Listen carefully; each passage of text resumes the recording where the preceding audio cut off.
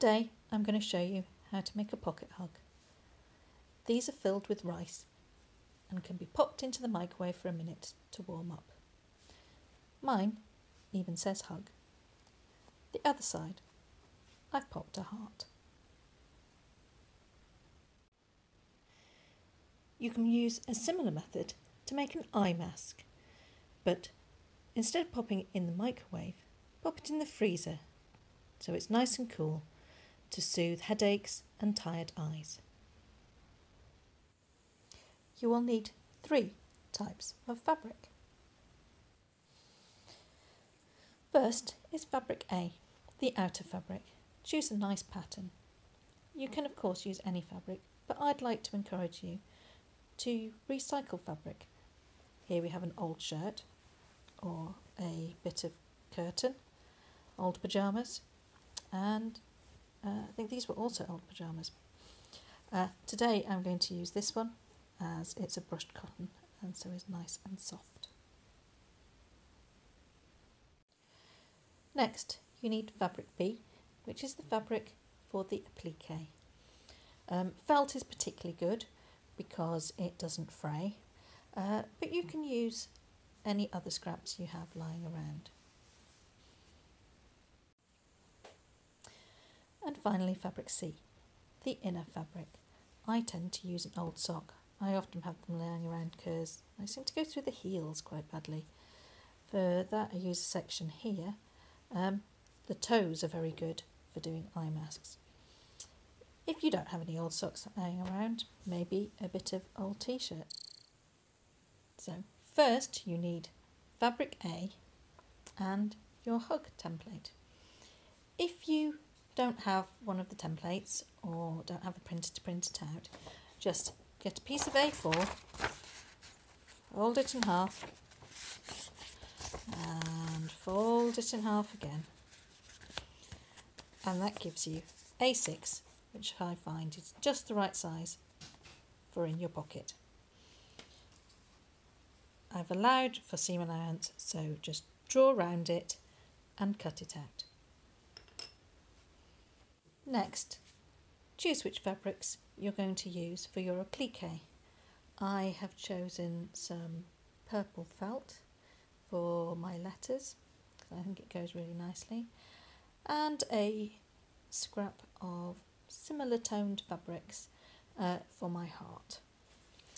You can, if you've got the template, you can cut out nice suggested letters, but if you don't want to use them, or if you want to make your own, get your piece of A6 as before and mark about 1 centimetre in to make sure you've got plenty of space, and then you can do your design and cut it out here. I'm going to do my own initials, which is an N.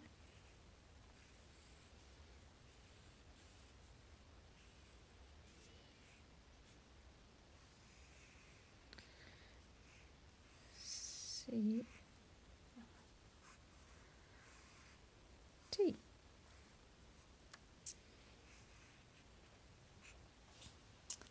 They're slightly uneven, so I would probably do them again. But when you're happy with them, that's why I've used a pencil, cut them out and use them as your templates. Once you have cut out your shapes and letters from your chosen fabrics, place them on fabric A and pin them into position. You don't have to centre them, but make sure that you've got at least 1 centimetre all the way around the edge for the seam. You can of course use different fabrics for your front and your back. Next, to stitch them into position. I'm using a whip stitch, which is a simple over the edge stitch, which binds the edge nicely, because if you use a running stitch you end up with flappy edges, so are more likely to fray or pull apart. I double over my thread so that when I pull I don't risk losing it off the end, and it makes it nice and strong. If you didn't have any pins, then a little bit of glue will hold it in place as well whilst you do it. So yep, just all the way round the edge. So that's my hug sewn on. Next, to do the heart. So you can just add your heart with a whip stitch as before, but this is a blanket stitch, which is a really nice edging stitch. Other stitches you could use are chain stitch. There are plenty of videos on YouTube of how to do different stitches, but I'll show you how to do blanket stitch. So you need some embroidery thread and a slightly thicker needle this time. So you start at the edge and in a bit diagonally out to the edge, wrap it round so it catches, and pull. Yeah, and that's formed that. So I'll show you another stitch. So diagonally across, out to the edge, wrap that across so you catch it, and pull. Now that you've got the applique attached to both pieces, you need to sandwich them together, making sure they're both the right way up, and pin the edges.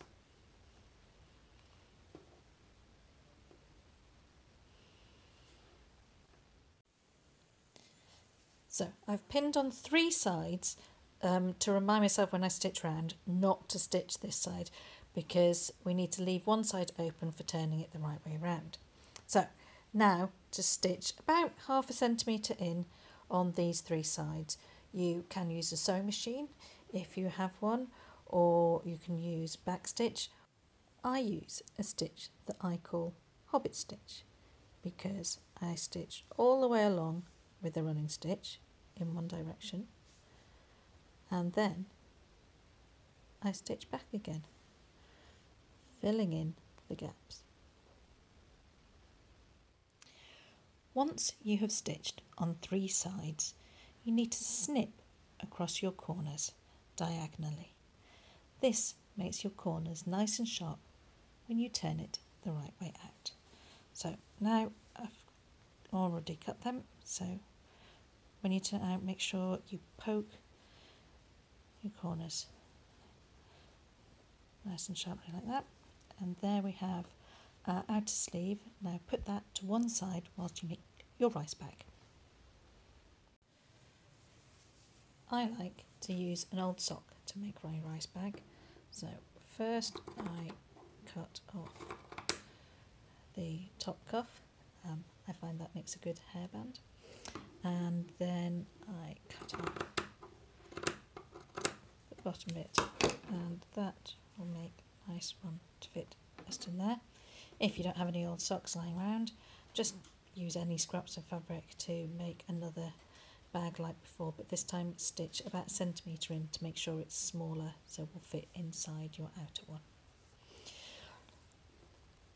Take your sock cuff and stitch with a whip stitch along the bottom edge.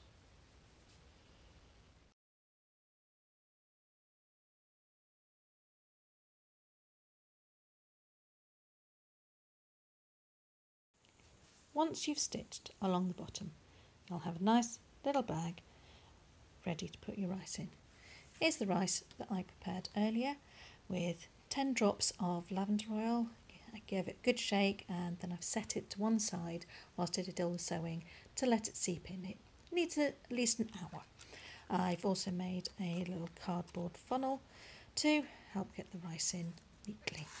So you need to fill it about halfway, because socks are stretchy, so if we were to fill the sock completely, we'd never fit it into our outer one. So let's see.